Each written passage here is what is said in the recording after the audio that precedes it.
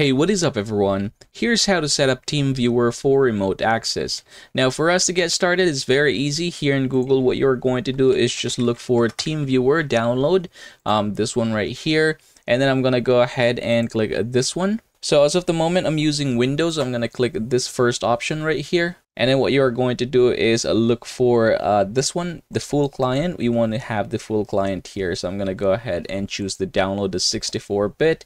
I'm just going to save this one right there.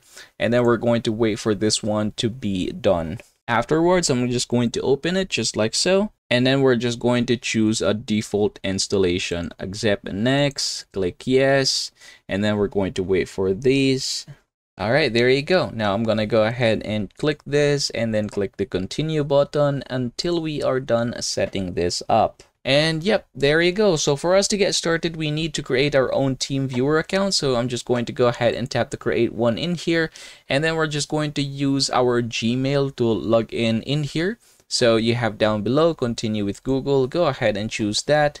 I'm gonna go ahead and click this one right here, click the continue button, and there you go. So this time, let's go ahead and set our encryption key. So in my case, I'm just going to go ahead and try to write here the password. So this is very important, by the way. All right, I've done it. I'm gonna click this, click create an account, and basically I'm done. All right, and after doing that one, we are redirected here. So I'm gonna go ahead and click continue, get started, and boom. So yeah, basically what I'm going to do in order for me to connect to the other one is by typing their partner ID. So you should be able, or they should be able to see it here. What they're going to do is just look at that particular partner ID and then write it here. Afterwards, when you are going to hit the connect button right here, they will also be prompted to ask for a password.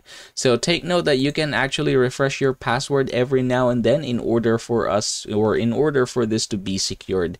And yep, that is how easy it is to get this done. Thanks for watching and have a good day, everyone.